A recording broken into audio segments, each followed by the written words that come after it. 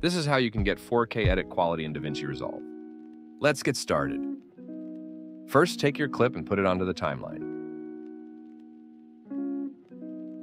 Press right-click and copy your clip. If you don't need your sound, you can delete it.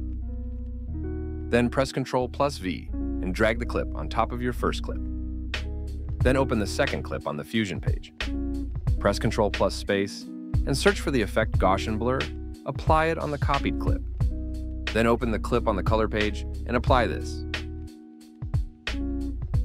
Go back to the editing page and search at Composite for Subtract. Select it, then go to Effects, and add an adjustment clip on top of the two clips. Cut it to the length of the other two clips. Select it, go to the color page, and copy my settings for the clip.